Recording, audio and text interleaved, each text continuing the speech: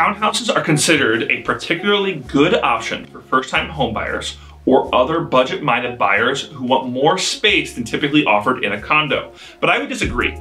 See, I'm not a big fan of the idea of townhouses or condos for that matter, because what you're doing is you are joining a homeowners association. I've never seen a townhouse without a homeowners association.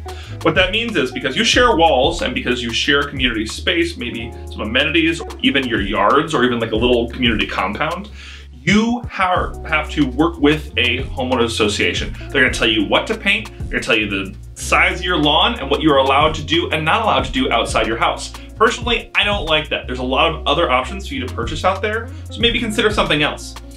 You can learn more about real estate from me, Ken G Barton, and learn more about real estate, investing, and personal finance.